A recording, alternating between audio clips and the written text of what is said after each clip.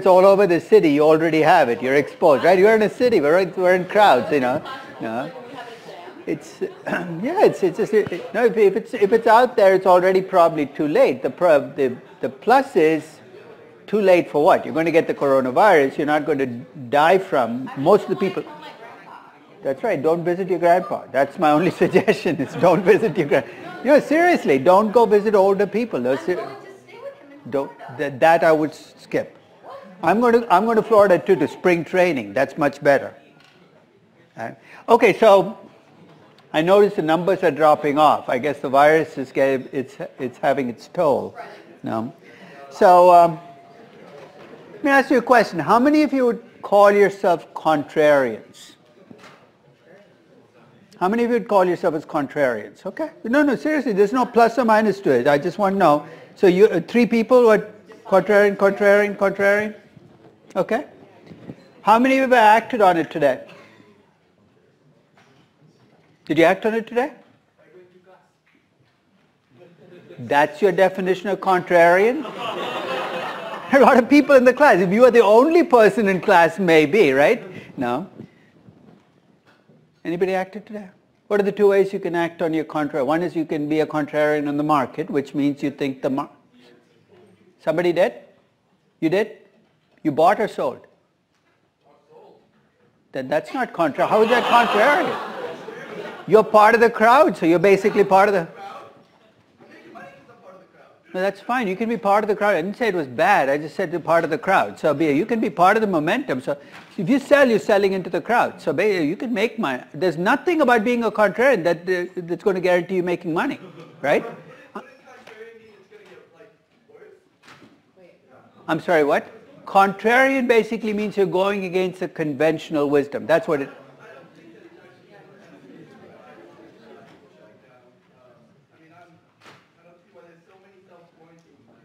No, words are easy, right? Talk is cheap.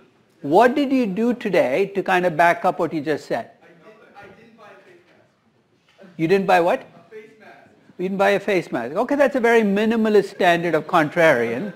Now, but this is I mean, from a valuation perspective, do you buy an airline stock? Did somebody do it? Yes. Who do you buy? Okay, so I want to start with the discussion. First is, let's talk about contrarian at the market level. If you're a contrarian at the market level, what are you assuming? First, you're assuming that if there's an earnings drop, you're going to recover pretty quickly from it. And in fact, this morning I just posted it depends on the size of the drop and how quickly. So if you feel that there's going to be a big drop in earnings, but it's all going to come back, then you definitely should be buying the market. But let's talk at the company level, right? If you're at the company level, you're looking for carnage. You're looking for... Would anybody buy Carnival Cruise Lines today? No. Yeah. But isn't that what contrarian is? It's down 65%. Why would you not? I wouldn't buy it either. You hate cruises. That's neither here nor there. If enough people like it, even if you don't, even if you hate it, they're going to go up, right? So why would you buy Carnival Cruise Lines? They cannot what? Well, that's always been true. So they're going to lose money. It's not a question of whether they're going to lose money, but what's the big question with Carnival Cruise Lines that might hold you back? Have you seen all these TV, the networks carrying the cruise ship outside California? They don't go close because they want to catch it, I guess. But basically, you're seeing petri dishes. That's what cruise ships are. And people are watching this, and with Carnival Cruise Lines, the question you're asking is not whether they have fixed costs, because that's obviously an issue. They're going to lose money this year, but whether those people are ever coming back. So if any of you are going to act on your contrarianism, this is a question you need to be asking. Let's accept that this year, companies are going to get hurt. Their earnings are going to drop, and some companies are going to be hurt a lot. That's almost undebatable. At this point, it's beyond debate. That's going to happen. The question is, which of these companies are going to bounce back because the kinds of stuff they sell, people will eventually, they deferred or delayed, but they eventually have to do it. And which of these companies are going to be damaged in a sense for the long term? Because those companies are not coming back, even if the market comes back. Carnival Cruise Lines, my concern is that the business model might be broken. At this point, people are saying, do I want to put myself on a cruise ship? Even after the coronavirus, after you've seen this play out, I mean, this isn't the first time there's a Legionnaire's disease 6 years ago, right? Cruise ships are just, the ventilation is bad. You got a lot of old people on there. It's kind of the perfect storm waiting to happen. And now that you've seen it happen, so, what about airlines? So, do you think revenues and earnings will bounce back? Yeah. Will they bounce back quicker for some airlines than others? So if you're looking across airlines, how do you decide whether you want to buy United or Singapore Air or what? Yeah. You'd go for big over small because they're too big to fail. So basically, My idea would be that they could take a bigger. in fact, you want them to survive, right? Because even if you're right about things coming back, if they're not around, you're not going to benefit. So big might not be what you want to use because big airlines have gone bankrupt too. So you might want to look at something that's a more direct measure of will they make it, which is how much debt do they have, how much buffer have they built. I'd rather buy Southwest than I would United. United is much closer to the edge. It's a much more highly levered airline. So you have access to S&P Capital IQ. You can screen on Capital IQ. You can go through airlines, say, find me all the airlines with revenues greater than a certain amount, with less than 30% of the revenues from Asia, because that might be the part where it's with less than certain amount of debt, because you're looking for, even if you're right about a rebound, it's not going to be across the board. Contrarian investing is a lot more difficult than it looks from the outside because you have to discriminate. And what triggered today's carnage in the market? Oil prices dropping to $32 a barrel. Let me ask you a question. At $32 a barrel, what's the only oil company in the world that can make money? Aramco. Everybody else. At $32 a barrel, you are completely and totally screwed if you're not. You're saying this is good, they'll get 100% of the market. Do they want 100% of the market? Remember, there are only 330 million barrels of oil under the Saudi sands. You don't want to use it all up in 10 years. Right now they produce like 9 million, they've increased 11. They don't want to push it up to 33 million. So this is not a steady state. You know that oil at 32 is not sustainable. It's going to go back up. So you're trying to decide oil companies to invest in, right? You could go with Aramco, but you can't even buy the damn stock. It's like, it's a closed room. You can't even get into the room. But to decide whether you buy Exxon, Mobil, or Royal Dutch, I would suggest the same thing as with airlines, which is you're looking for airlines with what characteristics? I'm sorry, oil companies with what characteristics? You want, no debt might be too much of a requirement, but very low debt. So you definitely want to avoid the shale oil companies because they're all not only high production costs, but high debt. You want a combination of reasonably low production costs because oil prices might never go back to $75 a barrel plus low debt. And you know what? If you go to Capital IQ, you can screen for both of those. You can look for companies with debt less than 10% of the value of the firm, or 10% of EBITDA, whatever you want to put as a screen, as well as what the production cost per barrel is. You want low production cost per barrel plus low debt. When we talked about risk, I think I said you will know it when you feel it. Do you feel it now? And you don't even have money in the market. If you had money in the market, you'd really feel it, right? The reason you don't have money is then why you takes all of your excess money and says, give it as tuition. But presumably, if you have money, you'd feel that this is risk. Remember that, these 3 weeks, and they might not be over because 10, 20 years from now, there's going to be somebody young who joins your firm and says, what is this risk again? Markets always go back up after they go down. Remember these moments. Markets don't always bounce back. And they don't always do it quickly. And what you're seeing today is kind of fear and risk play out. Now, risk is that feeling in the pit of your stomach as you try to trade something and you're going against the crowd. So let's talk a little bit about the loose ends for today. So today we're going to talk about a bunch of loose ends. Let's start with that. Let's say you've done a discounted cash flow valuation of a company. You come up with a value of 100 million. So free cash flows firm discount the cost of capital. You want to get to the value of equity, so you're getting ready to subtract out debt. The company has debt with a face value of 100 million, but a market value of only 80 million. So how can that be? What causes the market value of debt to drop below the face value? I'm sorry, what? Interest rates going up could be one. What's the other? If the company gets more distressed, right? If it gets more distressed, the default risk goes up. So for whatever reason, the market value of debt has dropped, perhaps because it's distressed. My question is, what's the value of equity in this company? And actually, this should be 20 million, not 200 million. So cross out the last zero. Should it be 20 million, 0, or some other number? First, you see where the 20 million comes from, right? You take the 100 million, you subtract out the market value of debt, you get 20 million. That's actually what every textbook asks you to do. But would you be a little worried about why you got the 20 million?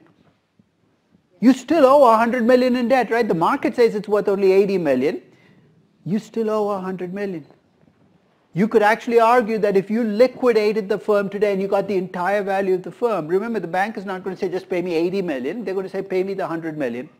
So this is one of those gray areas in valuation where the rules say always subtract out market value, but when you have deeply distressed companies and the market value of debt is well below the book value, you might want to reconsider that rule. Okay. One final point. Let's assume I do a valuation of the equity in a company. I take free cash flow at equity, discounted the cost of equity. I come up with a value of equity of $1 billion for the company. The company has 100 million shares outstanding. This is very easy, so there's no trick here. What's the value per share? Billion divided by 100 million is $10 per share, right? That was easy. Now let's assume this company decides to give 10 million options to its CEO with a strike price of $10. Basically makes it look like an at-the-money option, right? We said the value per share. So they're basically giving away 10 million shares. Just think intuitively whether you as an equity investor, so a moment ago these options were not there. Now the options have been granted and the company says, don't worry about it. They're at-the-money options. They're worth nothing. Would you go along? Are they really worth nothing? Right now exercising it doesn't make sense, right? But what's the essence of an option? The CEO gets a right to exercise it next year, 2 years out. Do you think the company's given away something that's yours when they did this? Well, in fact, that option was your equity. Every time companies grant equity, a piece of the equity that belongs to you and I is being given away. Okay? And that equity has to be valued. Now the question of how we value it we're going to talk about today, because it's definitely not the second answer. You can't say nothing happened to me. These options are at the money. The question of how to adjust for that value is one of the things we're going to examine today. Starting with a very, what I call a bludgeon approach. We just adjust the number of shares for the options outstanding all the way to what I think is doing it right, which is figuring out what the options are actually worth. So ready? Let's go back to the notes because I think we were on cross holdings and we were waving our hands on, hey, what do you do when you have all the information? In the case of Yahoo, for instance, with the Alibaba holdings in Yahoo Japan, I did a full-fledged intrinsic valuation of each piece. But I was able to do it, why? Because Yahoo Japan was a standalone publicly traded company with its own financials, and Alibaba had just gone public with its own financials. I could do a full-fledged, but it was a pain. To value Yahoo, I had to value 3 companies. In most cases, though, you're not going to get that luxury of full financial statements for every part of the company. I'll tell you a story to illustrate how difficult it is in practice to actually get these numbers. About 20 years ago, I was writing one of the, it was the second or third edition of one of my valuation books. I was valuing a Japanese company. And in the late 90s, we were valuing a Japanese company. We were teetering on the edge of disaster. Because the risk-free rate in Japanese yen was so much lower than the risk-free rate elsewhere in the world that if you're not careful, the valuation would implode on you. But I was careful. I finished the valuation. I'm patting myself on the back. I take a look at their annual report, and they tell me that they have 153 cross-holdings. Actually, 226 cross-holdings. 153, I'll come back later. 226 cross-holdings. My task is laid out for me, right? Because if I decide to approach it the way I did Yahoo, what do I have to do next? Value each of the 226 companies to get the value of one company. I'm a lazy person. There's no way I'm even going there. But if I were not lazy and I wanted to go there, I couldn't have anywhere, and here's why. I think 153 out of the 226 companies were private businesses, and there was zero information provided on these businesses. No revenues, no operating income. So I called the investment relations officer for this Japanese company and said, look, I'm valuing a company. It's not for an expose. I would like some information on your cross-holdings. She said, I cannot give you that information. It's proprietary. The way she said proprietary was kind of scary. And I said, really? Yeah, she said yes. I said, what if I bought 1,000 shares in your company and then called you? She said, it would still be proprietary. I said, that doesn't make any sense. If I own 1,000 shares in your company, I'm part owner of the company. You're refusing to tell me what I own. She thought about it for a moment. She said, you have a point, but it's still proprietary. At this stage, I'm saying, why am I banging my head against a brick wall? I get ready to hang up the phone. She says, I cannot give you specifics, but I can give you some information on these cross holdings. So I thought maybe she'd give me book value or revenue. So I said, what? She said, I can't give you the numbers, but to tell you they're worth a lot. I said, let me get this. In my Excel spreadsheet, do I enter L-O-T in that cell? It's not working. It's giving me an error message. How many zeros are there in a lot? But it kind of cuts to the heart of the cross-holding culture, right? What do managers do? They hold up a brown paper bag. They trust me, it's full of cash. Can I look in the bag? No. I'll tell you how much is in the bag. Just take my word for it. That's exactly what we're doing with cross-holding companies. We're taking the word that managers say, this is what it's worth. We're adding it on. Why would they ever let you look in the bag? We get the companies we deserve. And as long as we keep giving these companies what they say the cross-holdings are worth, it's exactly what you're going to see. So I'm going to give you two shortcuts I use when I run into companies where I cannot get the information of the cross-holdings. If they can give me the book value of their holdings, and many of them will in the balance sheet, rather than use the book value as the estimated value of their holdings, I'm going to try to convert it into market value. Let me give you an example. Let's suppose you have a company with a cross-holding in a chemical company, and that cross-holding has a book value of 100 million. What if I told you that a typical chemical company trades at 1.5 times book value? Because I can get that from looking at publicly traded chemical companies. You know what I'm going to use as your estimated value for your chemical holding? I'm going to take the $100 million book value times 1.5. You're saying that is so sloppy. With the information I have, that might be better than just using book value. For the companies that are publicly traded, I'm going to cheat. But even for the Japanese companies, 73 of the companies were publicly traded. You know what I used for their value? They were publicly traded, so what could I look up? I looked up their stock price. It's cheating because in intrinsic valuation you're supposed to mistrust markets, but I'm too lazy to value 73 companies. Much of what happens in practice out there uses one of these shortcuts. In fact, many of them use book value and then try to dance around it. So if you look at the breakdown of Yahoo, here's what I did if I were pricing it rather than doing an intrinsic valuation. So I've given up an intrinsic valuation. I start off by pricing Yahoo using enterprise value to sales. Basically, I look at a multiple of revenues they trade at, and I come up with the value for Yahoo.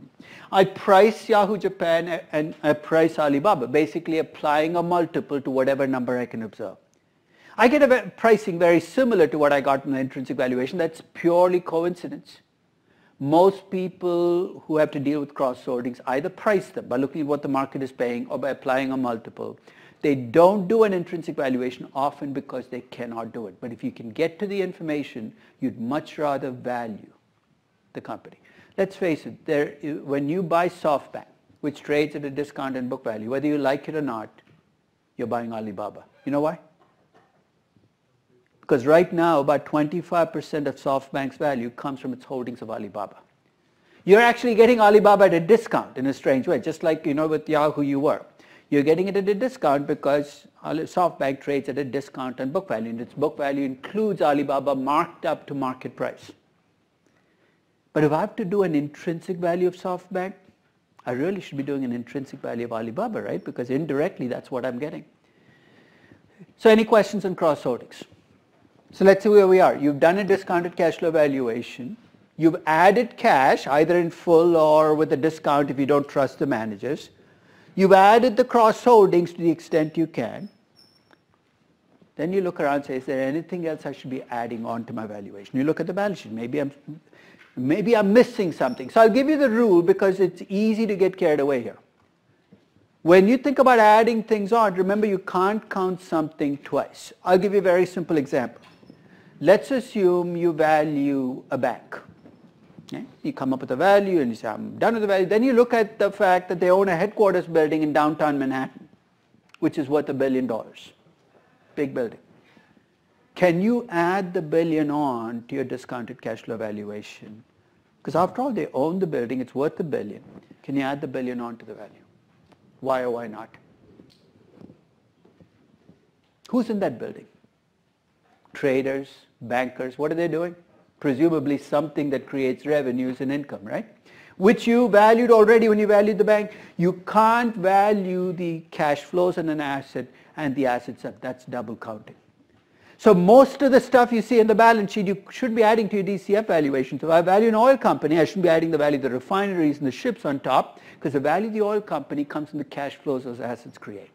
So what are you looking for? You're looking for truly vacant assets, things that don't contribute to your bottom line, can never contribute to your bottom line, but the company owns it and it's valuable. I'll give you, in an extreme example. Let's say your CEO likes to collect Picassos. Don't ask me why. So you got Picassos all around the ninth floor. They belong to the company. He uses company money to buy. To value this company, after you've done your DCF valuation, you should be adding the pricing of those Picassos on because they belong to you. So you're looking for something that's truly vacant. Okay? So I'm going to give you an example that will stick even if you don't like it.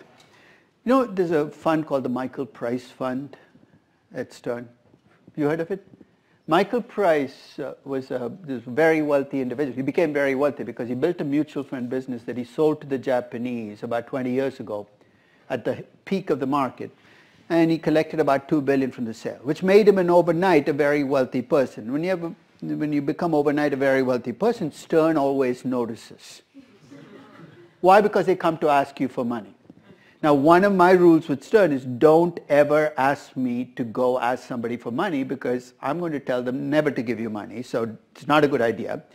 But this time they said, you know what, we'd like you to raise the money for a very specific purpose. It's a good cause and you might like it. He said, we'd like to raise money to create a fund that MBAs can run so you can get their hands dirty, picking stocks and running a fund. So we went and we got some money from Michael Price and we started this portfolio called the Michael Price Fund. It's run by MBAs, and every year a group of MBAs is selected to run the fund and they pass it on to the next group. So basically over. And it's done okay. It's done as well as any active money management. I have zero role with the fund. That's the other rule I imposed, is don't ever ask me to do things with this fund because I don't believe in this year-to-year changing your philosophy with new people coming in.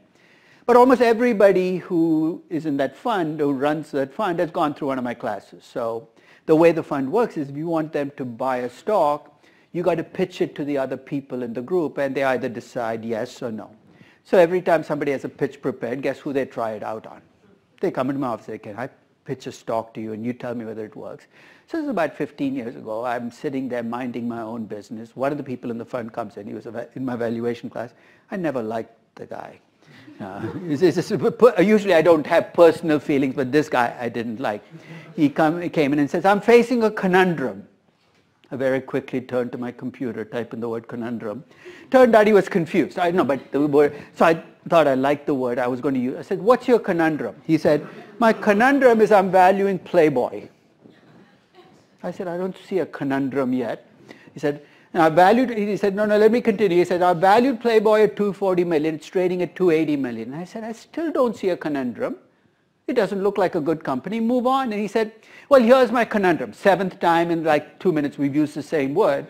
Now, he said, the conundrum is that Playboy has this very valuable asset that I haven't counted in my $240 million.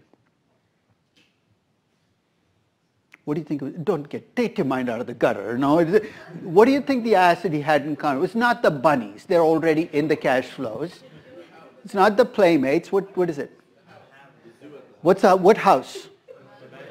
The Playboy Mansion. One of the most valuable pieces of property in LA.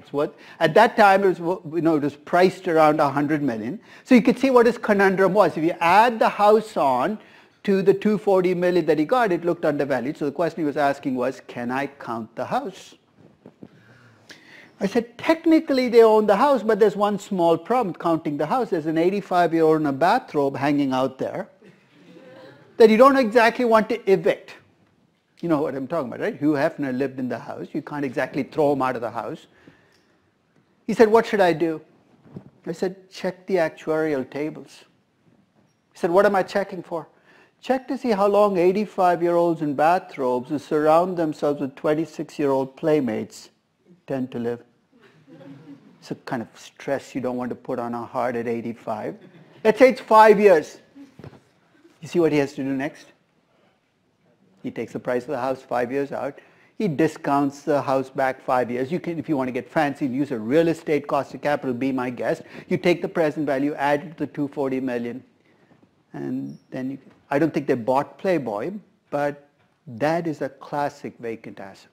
And then I forgot about it all for a while, and then about 5 years later, I opened up the Wall Street Journal and found that Playboy came up with a really creative way to sell the house with Hugh Hefner in it.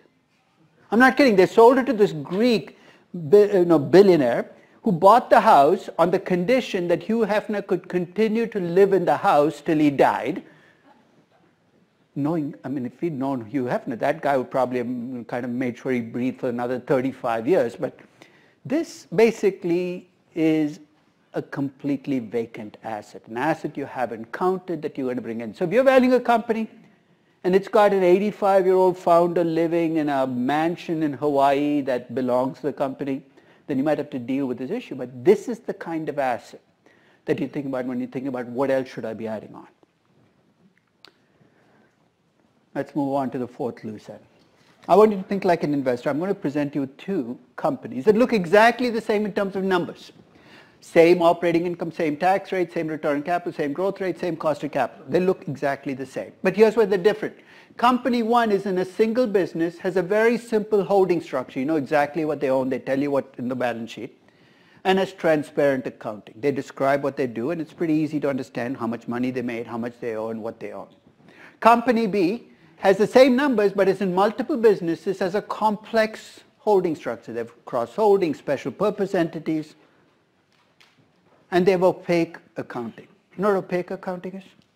This is one of those annual reports you read and you're not sure what language it's in. You read it again, you get even more confused. It's written by lawyers, for lawyers, of lawyers. It's clearly designed to confound you. So here's my question. Both companies have the same numbers. Think like an investor. Which of these two companies, one is a simple company, the other is a complicated company. Would you value the simple company more highly, the complicated company more highly, or would you be indifferent between the two? I want you to think for a moment because I want everybody to have a vote on this. How many pick the simple company? I'm going to put my hand up as well. So don't let this color your choice. How many pick the complicated company? And why? What's your rationale? Give me a... No. You can interpret the very thin lines and the lines in a very different way so you can add value out of it. But they're holding it back so you don't know what you don't know, right? So there's nothing to interpret. Basically, you can try to, but basically they're holding back information. And how many would be indifferent? I'm going to put my hand up as well because you read my books and you start plugging in numbers. Where in our discounted cash flow valuation did we allow for complexity, right? Same cost of capital, same cash flow, same growth rate. I would value two companies the same. You know, I'll give you the basis for that practice, and it's a very dangerous assumption. You can see why it's going to get us into trouble. We assume that what you don't know can't hurt you. We assume that what you don't know gets averaged out. If I buy 100 complex companies, remember the diversification argument? It's going to get diversified away, but here's the problem. What you don't know at these companies is what managers have chosen to hold back. Right? Let me ask you a follow-up question on that. What do managers hold back? Good news or bad news? Or let me rephrase that. How many accounting scandals do you wake up to where the company says, hey guys, we paid 5 times more money than when we told you we did? Remember, when you get a surprise, it always seems to be a negative surprise. What you don't know can hurt you. I'll tell you when this came up to the surface. I think it was 2000, 2001. It was I'm trying to think of the name of the company. It was a conglomerate that had been built up, and an accounting scandal caused it to kind of implode, and it lost 80% of its value. It was during a valuation class. And I came into the company, and it was a company that had been built up over time. All kinds of accounting scandals come up, stock price collapses. So I come into the class and said, you know what, guys, this seems to be a problem. What they held back was obviously more bad news than good news. Now, and what made this surprising was in the period where that company fell apart, GE lost 15% of its value. You're saying, what turned out to allow this company to do what it did was it was a conglomerate that grew through acquisitions, and it had used the process to cover up a lot of bad stuff. You see why investors were punishing GE?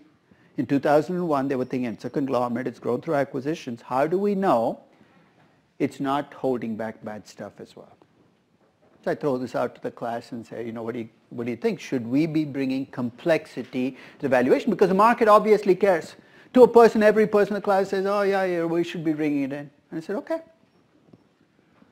If we decide to bring it in, here are the two things we need. We need to, A, come up with a measure of complexity, because we can't just say, hey, if we see it, we will know it.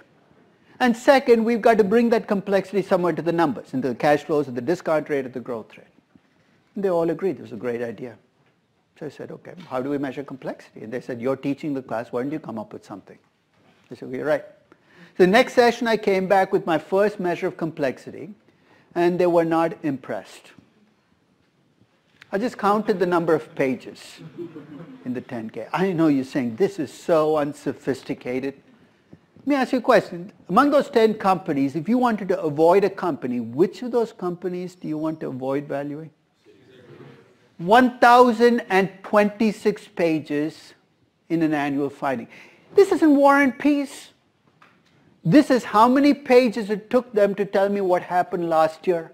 It takes you 1,000 pages to tell me what happened last year. You're one heck of a screwed up company. So I put this up, and my MBAs are not impressed. They said, we're not paying $150,000 to count pages. We'd like something more sophisticated. I said, what was I thinking? I'll be back next session. In the next session, I came back with what I call my valuation shit list. It's my technical term. These are things in a company that bother me and how much they bother me. And I'm capable of building a spreadsheet on pretty much everything. I remember my daughter had a lot of trouble picking between colleges. And finally, I got sick and tired of her hemming and hawing. And I said, I'm going to build a spreadsheet. Tell me what matters to you. I'll put weights on it. It'll come. She never used it. But I can convert almost anything into a spreadsheet. So I said, I'm going to take everything that bugs me when I value a company, put into a spreadsheet, and come up with a complexity score. So I'll give you some of the things that bother me. A company that claims to be geographically diversified, but doesn't tell you where. What am I supposed to do with this? Or it tells you where, and you start looking at the regions of the world they claim to be in, and you don't recognize any of them. I remember when I first valued BMW, so 20 years ago, they have breakdown of revenues. Remember, you have to compute an equity risk premium. So they have Europe, they have North America, they have South America, they have Asia, then they have Oceania. I'm trying to think of my geography class, Africa, Australia. Where the hell is Oceania? Maybe the lost continent of Atlantis. Maybe they're selling to people underground. So I called the investment relations officer at BMW and said, where the heck is Oceania? And she said, it's Australia, New Zealand, and Indonesia. I said, what do they have in common? She said, by an ocean. I said, really? That's your definition of Oceania? If I use that literally, 85% of the world is Oceania. What am I left with? Landlocked countries like Latvia? But by combining Indonesia with Australia, do you see why you've made my life difficult? Remember, the equity risk premium for Australia is like the US, the mature market. You throw in Indonesia in there, and you don't tell me how much comes from each. What do I do? And companies do this deliberately. They screw it up to make it difficult. So I took everything that bugs me and how much it bugs me, and I built a weighted score. The higher the score, the more complex the company. So I came back to my class, and I showed them exactly this page. And I said, do you like this more? They said, a lot. This is so much better than counting pages. I said, there's one cost to using this valuation shit list. To come up with a score for Citigroup, what do I need to do? Read 1,024 pages. And I said, there's no way I'm doing it, but each of you is valuing a company, right? Like, then I required, and they could see the train coming at them down the tracks down. But too late now, they said yes. And I said, this semester, in addition to valuing a company, why don't you come up with a complexity score for your company as well? They bitched and they moaned. But what choice did they have? They should have just taken the number of pages I suggested in the previous session. And that semester, in fact, that was one added list to the to-do list for the project, and to come up with a complexity score. But very interesting things came out of that semester. The first is, there was almost no correlation between company size and complexity. I thought big companies would be complex and small companies would be simple. No, there was no correlation. Second, they found that emerging market companies were about 20 to 25% more complex than developed market companies, simply because of holding structures, cross holdings, and the messes created. Third, they found that any company that grew through acquisitions, and if any of you are valuing companies with acquisitions, you're probably already sensing this, was almost 30% more difficult to value than a company that grew with internal projects. Why? Because acquisitions are lumpy, they're impairment, goodwill, all kinds of crap showing up. And finally, any company with a financing arm embedded in it was about 40% more difficult to value than a company without. You know what I'm talking about? GM, GMAC, Ford, Ford Capital. You're saying, what's the problem? You've embedded a bank right in the middle of your company, and you're saying, trust me, I'm going to put a Chinese wall around the bank and tell you what the bank has. I have no way of knowing. You grow through acquisitions, you're a multi-business company, you have a financing arm. If I were designing a company as a torture instrument, maybe I'm the devil and your analysts will end up in hell, and I wanted to give you a company, it's like Groundhog Day. Every day you have to wake up and value this company over and over and over again. You know who I'd pick as your company? Lots of acquisitions, multiple businesses, multiple countries, has a financing arm. I'd have picked GE. GE is my vision of hell. And I'll make you valued with a Dell computer if need be. No Macs allowed. No, so basically one of those, Some companies are more complex than others, and the sooner we accept that, the better. And you're going to see this play out. In good markets, people ignore complexity because they feel, it's okay. In markets where people are scared like this one, complexity is going to be a problem. So if you can put a screen for complexity when you're looking for companies to invest in, you're better off. You don't want companies where there's other stuff that's kind of making the waters murky. Yeah. What was the correlation between the length of the report? It was very, very high. Right? Basically, it turns out that the number of pages is a pretty good measure of what the eventual complexity is. So when now we don't even print it off anymore, thank God for that. When you go into SEC and you download that 10K for your company, if it downloads and downloads and downloads, you have to go to sleep, and the next morning it's still downloading, I would switch companies. Now, this is basically not a good sign that it takes you 16 hours to download a 10K. But the question now becomes, remember the IT proposition? If I believe complexity matters, I now have to find a number to reflect. And I'll give you the choices.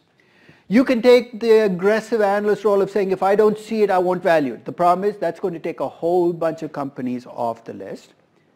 You can take the other extreme and say, it's okay, they're going to tell me the truth. You're trusting managers, which is what often happens in upbeat markets, bullish markets.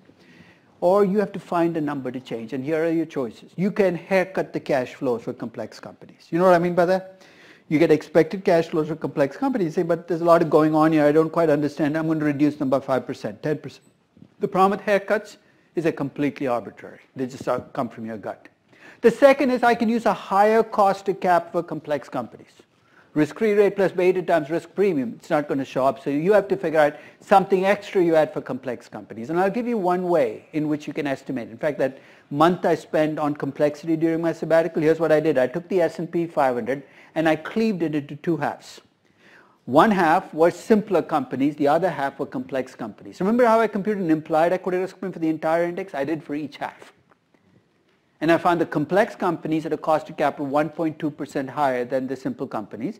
So I need no theory. That's basically what the market is doing. I can build it into my cost of capital for a company. But I'll give you my favorite device. What do we say the value of growth comes from? How high your return on capital is relative to your cost of capital, right? So let's say you have a company with a 15% return on capital. Its cost of capital is 9%.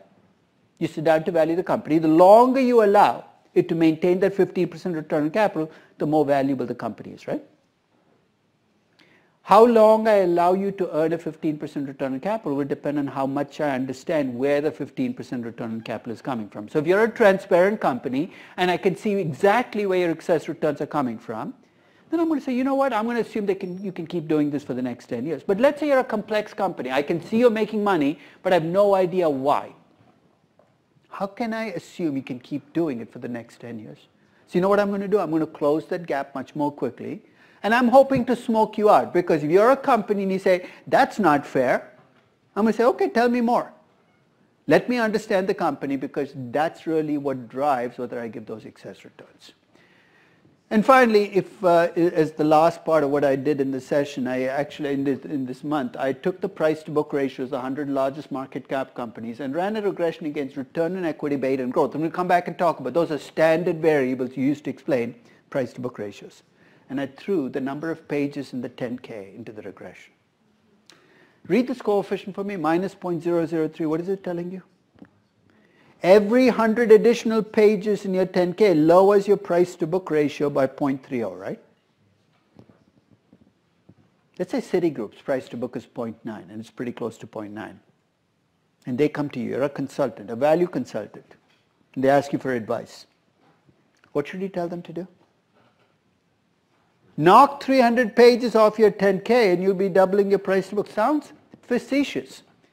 But if you think about why Citigroup's 10K is so monstrously big, it can trace it back to a day in 1998 when John Reed, who was then CEO of Citibank, stood next to Sandy Weil, who was CEO of Travelers Group, and they said they were going to create the largest supermarket in the world, a financial supermarket. Bank, insurance company, realtor, all rolled into one. This was not an accident. It was a direct consequence of building this incredibly complex company. And what this regression is saying, the market is punishing you for being complex. Go back to being simpler. I think right now money center banks are being pummeled. And this has been true since the 2008 crisis. Partly because people really don't understand what's going on inside. Because all you get is a scandal every 3 years. You lost 2 billion, you lost 3 billion. And finally people are saying, I have no idea what's going on. They're punishing banks because they're complex. If I were advising Jamie Dimon, I'd say break up JP Morgan into 5 companies. You'd be worth more simply because the complexity will get reduced and people can value your trading business, if it's truly profitable, very differently than that. Right now they're punishing everybody, saying, I have no idea what's going on. So when companies devise complex plans, what are the things you got to factor in? Is what is it going to cost me? Let's talk about debt. There are 2 places in valuation where you run into debt. The first is when you compute cost of capital, and there the rule is keep it narrow. Debt for cost of capital should be all interest-bearing debt and the present value of lease commitments. So starting this year, that's already going to be debt. So basically that's it. Don't start adding in underfunded pension obligations and healthcare obligations. The reason is very simple. The more you pile into debt, the higher your debt ratio will become, the lower your cost of capital will become. So in trying to be conservative, we'll actually be rewarding the company. So that's to get a value.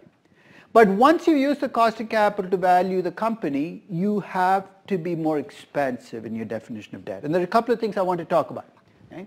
The first is what I gave you at the start of the class, which is, should you use book value or market value? And if you use book value, the equity is worth nothing, and if you use market value, the equity is worth a lot. Be very careful about paying that as your equity value, because overnight that could disappear. What happens? If somebody acquires the company, so if you're acquiring this company, you have to be very careful that you don't pay 500 million. Maybe as a passive investor, you can buy it at 500 million, hope that the discount disappears gradually over time as the company gets more valuable. But it's a very dangerous game. And if you think about doing a liquidation value, then you definitely have to use book value. Because as I said, if you liquidate the company, you can't go to the bank and say, I'll pay you half what I owe you, even though the market might say that's what it's worth. You have to pay the entire book value. So should you subtract book or market? If you're doing a liquidation valuation, always subtract out book.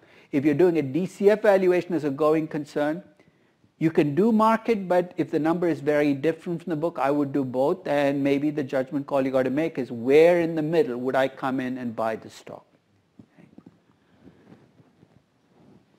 Yes? When you're dealing with more complex companies, would it just make more sense to do a sum of parts valuation than having a For the sum of the parts valuation, what do you need? You need financials at every piece of the company, right? Complexity can actually get multiplied when you try to do that, because these complex companies, often the kinds of information they give you on businesses is so fuzzy. So some of the parts valuation actually works best for transparent companies with multiple businesses. United Technologies, the company I'm going to use in our class to break it, had very good information at the business level. So I was able to do it. I'll show you my GE, some of the parts valuation, much fuzzier, because the entanglements between GE Capital and the rest of the businesses make it really messy to figure out where one business ends and the other begins. So it's not a panacea, but if you have the information at the business level, then the company is probably pretty transparent to begin with, because it's broken things down at the business level. Let's talk about final loose ends. You've taken the value of the firm, you've subtracted our traditional debt, and you're looking around saying, is there anything else I should be worried about? And one of the things you have to remember is, at least in the US, pretty much every company is being sued at any point in time. And to the extent that some of these are nonsense suits, you might say, I don't care, or nuisance suits. But if they're suits that cut to the heart of your business model. I remember when BlackBerry was being sued by this technology guy who claimed that the company had stolen the technology to make the BlackBerry. You lose that suit, your entire company goes away. Right now, if you value Bayer, right? Talked about Bayer owning Monsanto. You're going to find that the company looks undervalued. I'll predict that even without looking at your numbers. If you look at just the numbers, you do a discounted cash flow valuation, the company is going to look cheap. But before you buy the stock, here's what I want you to think about. What's hanging over Bayer's market value? The Monsanto lawsuits from Roundup, and that's going, it's going to cost you money, whether you lose every lawsuit, every other lawsuit. So to value Bayer, you know what you have to do? You have to estimate how much those lawsuits will cost you. And that is a nightmare, because this is nothing to do with finance, it's got everything to do with law. About more than that, 10 years ago, I was sitting in my office, a couple of law students comes in from the NYU Law School. And they said, we're facing an existential crisis. I said, okay. They said, we're in our final year of law school, we don't want to be lawyers. So why are you telling me this? Go tell your dean this. 3 years of law school tuition down there. They said, we'd like to go into investing. Can you make some suggestions on modeling classes we can take? And I said, it's too late. You've already invested in this law degree. Your skill set is not this. You'll never be an Excel ninja, right? So that's not going to help you. They said, are you telling us? I said, maybe there's a niche market for you. I said, why don't you hang up your shingles and say, we will focus only on companies that have been targeted in big lawsuits. And here's what we will do. We won't do any of the modeling and projecting of earnings and cash flows. There are other people who are better at this. We're going to focus on two things. One is, what is the likelihood that we will lose a lawsuit? We are lawyers. We can do the trial, so we'll get trial lawyers into our team. And second, what will the expected payout be? Right? Neither is an easy number, but let's face it, the rest of us can't even imagine because remember, in a lawsuit, it's not whether you lose the lawsuit, but the appeals process and how it eventually plays. It's an incredibly messy process. For 30 years for tobacco companies, this has become the make it or break it part of your valuation. The DCF valuation is simple in a tobacco company. In fact, tobacco stocks were among the least affected over the last 3 weeks for a simple reason. Did you notice anybody stop smoking in the last 3 weeks because there was a crisis? You're probably smoking twice as much. So I feel stressed out. It's nice to have an addiction as your product or service. But the biggest problem with the tobacco company is always that last step of how much will it cost me. So think about it. If the company you're valuing has a lawsuit, a big lawsuit, especially one that cuts the heart of the business model, this is your last chance to bring it in. And finally, let's talk about this practice that's become increasingly common where employees get paid with equity. Okay? This equity compensation is called stock-based compensation, and it can take two forms. It can take the form of either options on the stock, where you get the right to buy a stock at a fixed price, or restricted stock. Increasingly, companies have moved to restricted stock, and we'll talk about why. But there are two ways. Before we get deeper into this, why do companies pay their employees with equity or with restricted stock or options? One is incentives, but I think it's way down the list of why they do it. You join Casper. I can almost guarantee you that most of your compensation will take the form of equity. You join Uber, much of your, because Ubers right now, they come and hire MBAs. They can't pay the $250,000 in cash that Goldman Sachs might pay for an MBA, but they will match it in terms of overall compensation, maybe even more, but it won't be cash. Let me ask you a question. Why do Uber and Casper not pay with cash? Because they don't have any. That actually cuts the heart of this entire stock-based compensation, because once we let the incentive thing come in, companies, then they do this dance of it's really not compensation. It is compensation. You're using it because you don't have the cash. Let's be honest. And once you do that, how you deal with stock-based compensation becomes very simple. So let's start with the issue of the two kinds of equity that can be offered. One is what are called restricted stock. This is the way 90% of companies now pay employees. You're saying, what's restricted about the stock? With restricted stock, you're given shares in the company, but you're not allowed to sell those shares for a period of time. 3 years, 5 years. That's a restriction. So it's shares with a liquidity constraint. You can't sell them. So holding all else constant, restricted shares should be worth a little less than traditional shares because you've lost the liquidity. But they're the easiest problem to deal with, because if that's the way you're paying your employees, I'm going to add the share count to your total shares outstanding. There might be a little discount on the shares, but I'm going to do my valuation as if everything else applied. If you pay with options, I have a problem, and here's why I have a problem.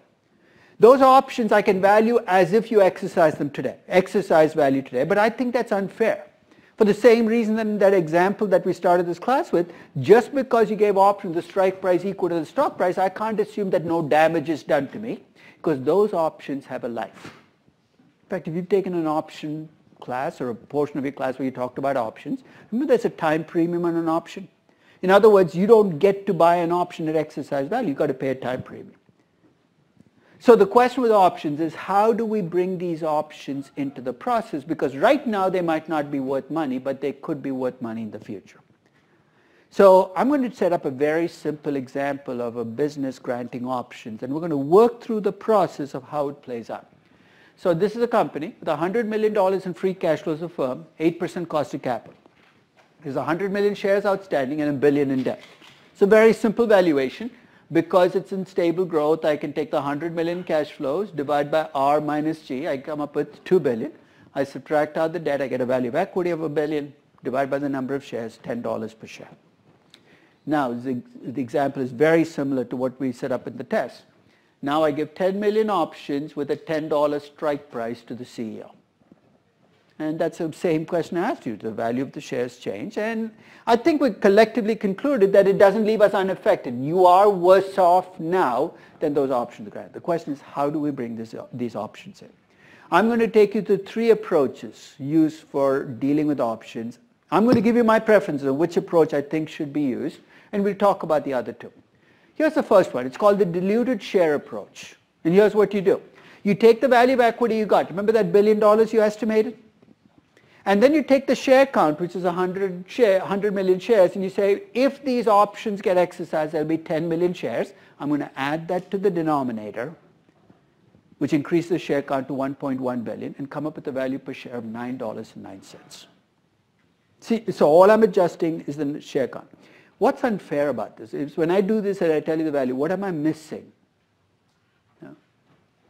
These options get exercised, right? That's what I'm assuming. But if those options get exercised, what else happens at the company? We get cash. Why? Because to exercise the options, you've got to pay $10 an option. I'm entirely missing the $100 million that's going to come into the company when they exercise, right? If you use a fully diluted approach, which about 50 to 60% of analysts now use to value companies, you're going to undervalue the company's equity because you're acting like there's no exercise value. So is there a way to fix it? What seems to be a simple fix? What if I added the $100 million I get from excess? You see where the 100 million comes from? You have 10 million options, $10 strike price. I could add the $100 million to the numerator, and then divide by the 110 million shares. This is called the treasury stock approach. And this is what sophisticated analysts do to show you that they kind of get this. But if I do that with an at-the-money option, guess what I get? With my value per share. Yeah. The problem with this approach is I'm treating the options as worth exercise value. So you can already see my third approach, right? So what's the right way to deal with options? You can't do a 0-1. They're not shares or not shares. You can't, you got to deal with them as options. When you use an option pricing model to value an option, you know what you're doing? You're bringing in the likelihood they will get exercised. You're bringing in probabilities. You're coming up with an expected value for the options. So the third approach, here's what I'm going to do. I'm going to value the options as options with the remaining life to maturity, the variance in the stock price. I'm going to subtract the value of the options from the value of the equity, saying that's value that you gave away. And if I do that, then I should be dividing just by the 100 million shares outstanding because that's what I'm left with as share count. So don't double count. Don't subtract out the value of the options and divide by 110 million shares because this basically takes care of the option problem. To me, this is the cleanest and the best way to deal with options because it treats the options as what they are. They're live options. I should be valuing them as options and subtracting out. So let's try this with the example. But before I do that, there are a couple of things about using option pricing model, the employee options, that makes it tricky. Option pricing models were developed in 1971 by Fisher Black and Marin Schultz. Black-Scholes model, that's why it's called. They won Nobel Prizes for doing it. It was a revolutionary way of thinking about valuation. We'll talk a little bit more later in the class about what underlies the model. But it was designed to value options listed on the CBOE, the Chicago Board of Options. And those options tended to be short-term and on listed stock. Okay? We're going to be applying those options, because those are the models out there, we're going to be using those same option pricing models to value employee options. And employee options are not 2-month or 3-month, they're often 5 or 10-year options. They're much more long-term. And the act of exercising an employee option can actually affect the stock price. Why? Because if people exercise the option, the share count changes, the value per share could change. So you have a problem taking traditional option pricing models and just plugging in the numbers. So for 20 years, companies' excuses for not dealing with options is they say the option pricing models don't work, therefore we're going to not even try to value the options. But that's not true. You can adapt the models, you can change them. So what I'm going to give you are the changes I use for employee option pricing that allows me to use an option pricing model to value employee options. So let me take the example that we just did. The stock price is $10, but I'm actually going to figure out how much that stock price will drop if all of the options get exercised today. Because when they get exercised, the value, so basically the stock price will go to $9.58. So instead of using today's stock price, I'm using a dilution adjusted stock price. Okay? The strike price is 10. It's now slightly out of the money option. You have 10 years to maturity, a 40% standard deviation, of 4% riskless rate. You put those numbers in, you come up, so if you've never seen a Black-Scholes, forget about the ND1, ND2, we'll go into it deeper when we talk about real options. The value that I get per option is $5.42. How many options they give away? 10 million options. Each is worth $5.42. They've given away $54.2 million of equity. To value the equity of the shares, I take the $1 billion I got from my DCF value, I subtract out the value of the options, which leaves me with 945.8, divide that by the actual number of shares, the value per share that I get is $9.46, lower than the $10 I got with the treasury stock approach because I'm now bringing the time premium, but higher than the $9.09 I got with the diluted shares approach because I am factoring in the exercise value. When you do this, you're essentially reflecting the value of options you've already granted as a company and saying that's going to be a dead weight on my equity value. I've got to take it out of the equity value to reflect the fact that you've given away a piece of my equity. Okay? So if you look at all of my discounted cash flow models, there's an option tab in every one of them. And if I ask you for information, I said, do you have options? If you say yes, I ask you for how many options do you have, what's the strike price, how many years to maturity. I'm not doing this because I'm just curious. I take those numbers, I put in an option pricing model and I value the options. And then I subtract the value of the options from the value of your equity. And if you're a young company where you have a lot of options outstanding, this can drain a significant chunk of the value of your equity. And I've got to reflect that in my value per share. One mechanical question that often comes up here is you just subtract out the value of the options. You might be missing a tax advantage you get when options get exercised. Right now, the tax law is written differently than the accounting law. You actually get a tax advantage when options get exercised. The year that Facebook went public, there was two things. One is Facebook got a tax deduction for the options getting exercised, but Mark Zuckerberg had to pay a huge income tax on that same income. So the tax guy gets you. So don't feel sorry for the tax guy saying, oh, those poor tax guys, let this go. No, they'll get you what the right hand doesn't get you, the left hand will get you. But if you feel that there's got to be a tax adjustment, just take the equity value, multiply by 1 minus the tax rate. That takes care of the tax issue. A little bit of history on how accounting is dealt with options. Until 2007, companies, when they granted options to employees, were allowed to take the exercise value of the options as the value of the options. So you know what companies would do? They'd grant options which are at the money. The accountant said nothing has happened to you, so they'd show no expense at all.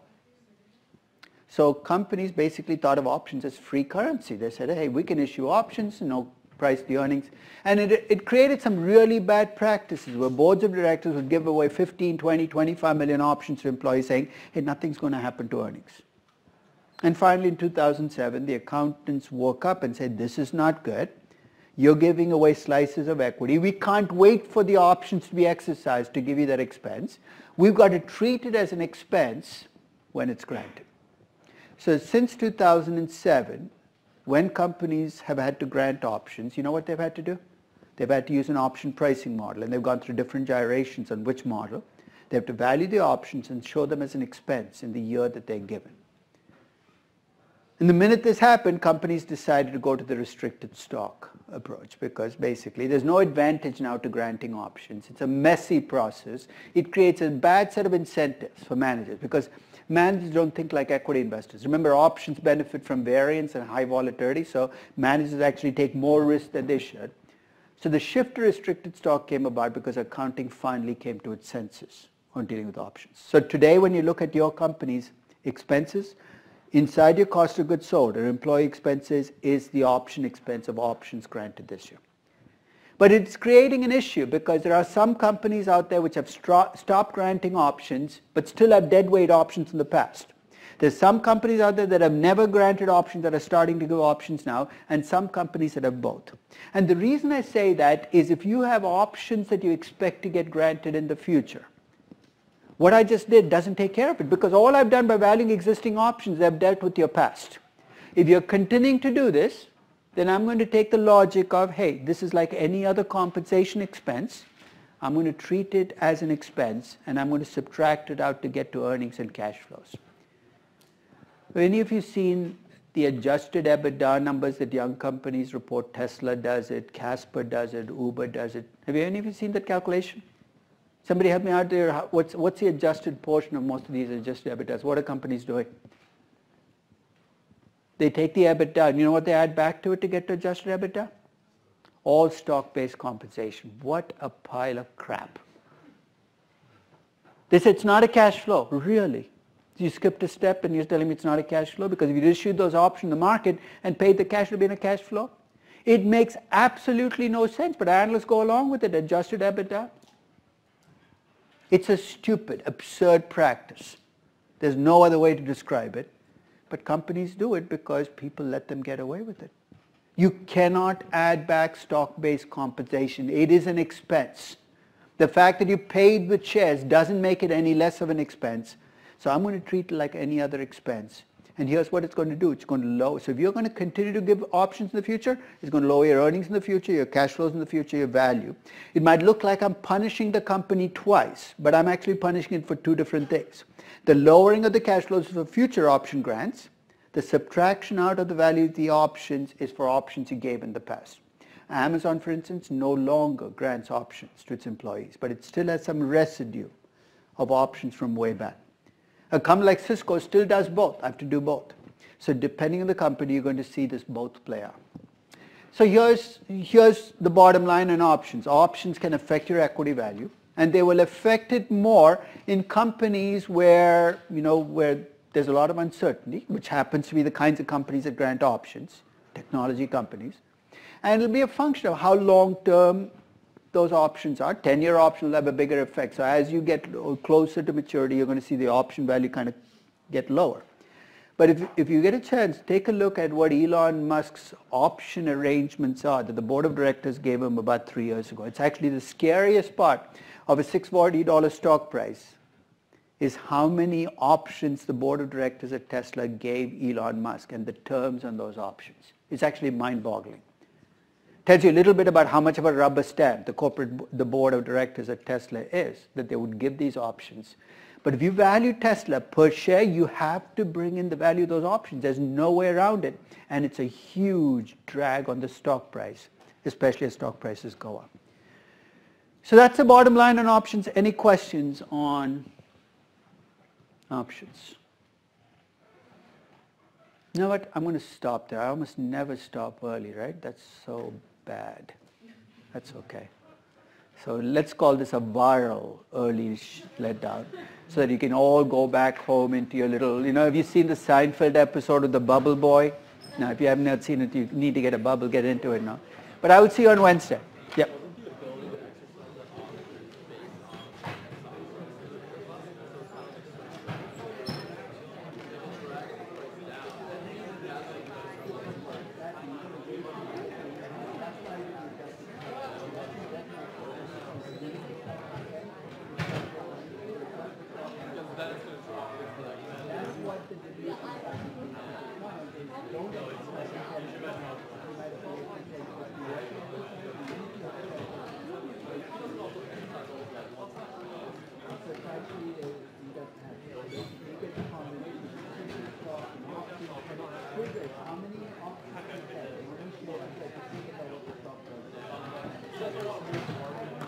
Right now, I think the bigger issue in the office is 450 gets another 500 gets more. You get the staggered shares. Oil price drop, and I saw an article about how Aramco stock price drop as well. It has to, right? Yeah, so I was just wondering, in terms of when you're talking about risk before, you talked about discrete and continuous risk, and continuous risk is easier to measure and implied to valuation. Oil price risk is discrete. So, for example, in terms of Aramco valuation, for example, how would you would it be possible because this is a very this event could be more seen as a discrete than something continuous, but right? the effect is a continuous risk, right? So, the fact that it drops to $32 is still a continuous How would you account that under valuation? So when you do the present value of the cash flow, Right. at a $32 oil price, you get much less. But how do you account for how much to put as a risk for something like It's very easy, right? You know how many barrels of oil they produce. Last year they sold it at $55 a barrel. Now you sell it at 32. And in fact, the Saudi government is very clear on how much oil they plan to sell every year. They set the target. That's a big part of what OPEC has to plan around. Is right now I think it's 9.5 million barrels. They've chosen to go to 11 million barrels. 11 million times 32 is roughly going to give you the revenues for this year, 333 billion. The discrete risk component is lower oil prices are dangerous politically for oil industry, right? Because everybody rests on oil revenues to keep the population kind of from revolting. So your discrete risk here is, will that lower oil price create turmoil in Saudi Arabia that can shake the house of Saud? Also, just one more question. I was just afraid what's happening in the markets recently. I know you went through 2008 financial crisis as well and everything. So do you how do you see this playing out potentially? Nobody knows. There's so much uncertainty, right? So it will play out, and there will be a market at the end. There will be an economy scale up, and that's why you almost have to step away and think about, okay, for the next 8 months, terrible things will happen to stocks and earnings. It's almost a given. Travel companies, airlines. Worse things will happen to some companies than others. The question that I ask is, once this is over, which companies are going to see a recovery back to something like steady state? Which companies are damaged permanently? And what can cause you to be damaged permanently is if your business model is broken, like the cruise line. So you have so much debt that you don't make it through. the next 8 months. How about for us, like people, students who potentially go into finance careers going forward? Do you think like banks are better positioned? Of course it's going to be Right. it's going to hurt your job prospect. Because 2008 did, right? 2008 made a huge difference in people who were being hired in 2009. Are you senior or junior? Junior. So At I have least a about summer a year now. internship, but I'm just afraid of what could potentially I mean, happen. everything is up in the air. This is the kind of shock that really can cause all kinds of ripples all across because deals are going to drop off because Right. companies don't have the money. Deals drop off, banks don't have the work. If they don't have the work, they don't want the interns.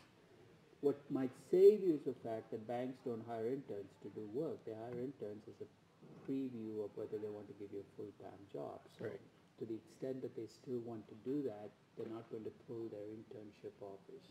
How about like in terms of specific groups within investment banking? Do you think has more resilience, or not really? There's nobody who can be resilient to something like this. I see. Okay, thank you. Any deal-oriented group is going to be hurt more. M&A is going to be hurt more Right. than traditional corporate finance. I see. Hi, Professor. I just kind of wanted to hear your thoughts on semiconductors right now because I've been watching NVIDIA, or you're talking about Intel? AMD actually. I think I mean, let's face it, this is the kind of demand which is going to be just delayed. It's Right. not like you're permanently stopped from Right. buying things. Yeah, Right I now, mean- your supply chains are hurt because of Chinese production. Your sales will be hurt because the Right. people you're selling to. But you know that when there is a catch-up. So Right. so if you bought AMD and said, look, I know, and you want to pick AMD versus which one is hurt the most, Right. which one do you think will come back? So the main thing is I was trying to understand, the market drop specifically for semiconductors today because AMD was down like over 10% on a drop in oil prices, which seemed a bit odd to me because, right, cheaper oil prices wouldn't correlate Well, to. yeah, right. The 10% drop, and the market is down 8%. 10% is not that different, right? If you have a beta Yeah. 1.25, that's pretty much what you would expect. So that doesn't, if it dropped 30%, then that's different. 10% Yeah. actually today is about what you'd expect one of the higher the risk segments of the market to do. Okay. So I would, that by itself is neither here nor there. That's Okay. not a sign. But I think that collectively you can look at the drop and Sure. say, how much has the drop been and does it deserve it? Right. Okay. Now that's why I said the question really is not how much will earnings drop this year, but how much of that earnings will be recouped. Right. If you're in a kind of business where most of it will come back because people are just delaying or deferring, Right. that's a better business than a model where those people are not coming back. Got it. And just to, I guess, tack on to the previous conversation regarding. So I've been paying attention to hedge funds as well and understanding like their exposures in the fixed income sectors as well. And so, where do you see this going in terms of how the market's kind of Well, going with fixed the? income is yeah. going to be the next big cycle of fire because Yeah. what this drop has created, especially the oil price drop, has created a whole host of potentially distressed companies. Yeah. Because almost every oil company with a lot of debt is now in serious trouble. That's Yeah. a lot of debt out there. And that debt gets into trouble and there's distress. It spills over into the rest of the high yield market. So you're going to see it happen in patterns. Your double B, single B, triple C rated, you're going to see a much bigger impact on your debt, even if you're not an oil company. Right. Because problems there will spill over. Right. So you're going to see the high yield market, especially being pummeled, as it always gets in Right. a period like this one, because Okay. you worry about companies not defaulting. Right.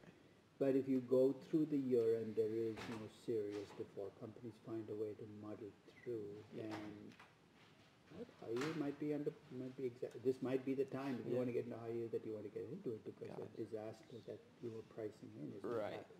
Okay. All right. Well, thank you. Have a good day.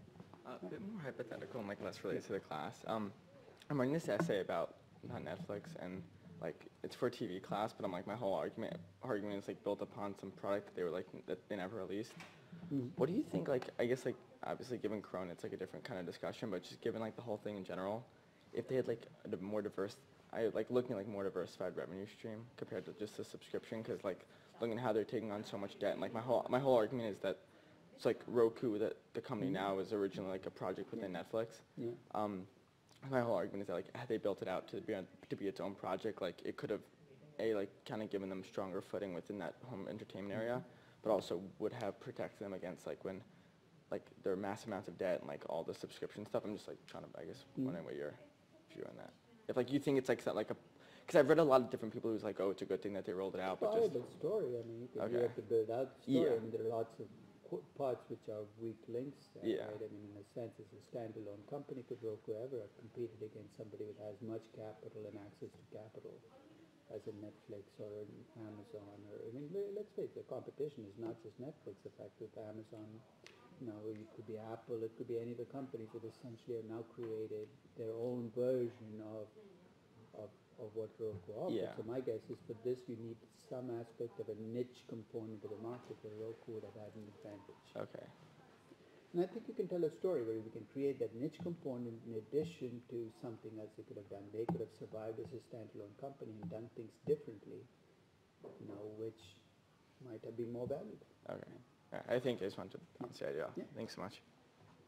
Hi, Professor. So we were working on the project over the weekend, and we ran into one issue was, how we have to adjust for R&D and operating leases on our operating income, adjust for the, but when we do that and when you're calculating your synthetic rating, it makes a big difference on the cost of debt that I came. So I was doing Beyond Meat, and when I adjusted for R&D expenses, my operating income shot up by a lot, and that reduced my cost of debt by 10%.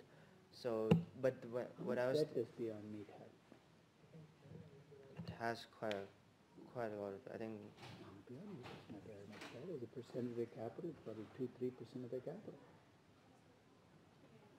Where's all the debt that you're finding for Beyond Meat? In relative market value, it's almost nothing. That's why the only reason you care about the cost of debt is how it affects the cost of capital. But I'm saying you seem to be, this is a dance you're doing on something that's 2 or 3% of capital. Who really cares? You could give them a AAA rating, a triple B, or a triple C. Your cost of capital is pretty much going to be the same under all 3 scenarios.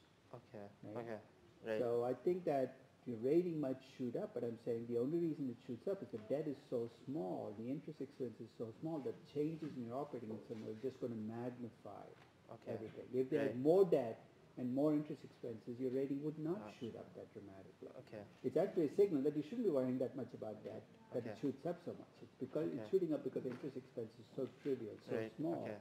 That if I triple my operating income, my interest coverage ratio goes from 3 to 30. Right. Okay. Also for Beyond Meat, so because so I was using LTM numbers for most of their income statement numbers, but it was hard to do LTM for stuff like debt and. You don't do an LTM for a balance sheet item. You do So the you just LTM use the only latest- for flows. Okay, LTM, you don't do an LTM for a stock. It makes no sense, right? LTM is when you want to add up flows. So income statement numbers are flows. Right, but Balance sheets. I have updated numbers for debt that are more recent from their Qs. Fine, you can use that. But debt numbers you don't add up. Basically, Yeah, you don't update no. the number. It's most What- recent number. Yeah. So how do you get something that's after the Q? How do you get a debt number that is more? Like what I mean, I'm using debt from the latest Q, but then stuff like pension options and stuff that are from their that's not in their Q. Okay, stuff. that's got nothing to do with that. So basically, you're saying some of the items you could not update because they're only in the 10K, right? Yeah. Options and you take what you can get. Okay. And nothing. Okay. Thank you, Professor. Professor, I'm trying to apply to the senior honors program and write a thesis, and I find the complexity thing really interesting. Because I also find last summer when I was doing my internship, there's at least 5 companies in China conducting fraudulent acts. China complexity is almost built into corporate design because their objective is to get people to understand as little about the company as you can. They sort of hold a company which hold another company and hold another company to cover their fraudulent acts. So I'm wondering whether it would be feasible and beneficial for me to... You have to find something where the information is easily accessible, right? Because if you hand collect that data, you're going to go crazy. Yeah. If you're going to do it, you probably should pick a market where you can't pick Shenzhen. You got to pick Hong Kong. Yeah. You got to pick maybe the 50 largest companies in Hong Kong, and then take each one's. Yeah. So if you're going to go down that route, be realistic. Don't say I'm going to look at all Chinese companies and look at complexity because the data will be really tough to get. So should I do for example, within industry or? Once you do it, you have to have a hypothesis. What's your hypothesis? Those companies are priced lower or higher? Yeah, I think it should be lower. Okay, so that's your hypothesis. So what you'd have to do is come up with whatever pricing metric you have, price earnings, price to book, and then compare it to what the price earnings ratio. So take Lenovo, right? Let's say Lenovo is a complex company. You compare the price earnings ratios of other computer manufacturers around the world, you should get a lower PE ratio for Lenovo than the rest. There are lots of I's to dot and Yeah. T's to cross here, but that's pretty much Do- what it will be. Do you think, for example, doing like linguistic stuff, for example, analyzing the words and stuff would be like Linguistic relevant? stuff in what sense? For example, like analyzing the words, for example. Yeah, then you really have to read every annual Yeah. report. Then your sample size has Yeah. to get really small. So if Yeah. you're going to go that route, remember you're going to be reading hundreds of Yeah. pages. You're going to be looking for words Yeah. that you think are, that's fine, but then you've got to maybe bring your ambitions down to Yeah. 15 or 20 companies Okay. and say, okay, I'm going to look at this and then Yeah. I'm going to come up with, the problem is you've got to convert that whatever the measure Yeah. is, into a standardized score. Yeah, because there's friends of mine trying to use like some algorithm to just capture That's like. fine, as long yeah. as, so if you can use an algorithm that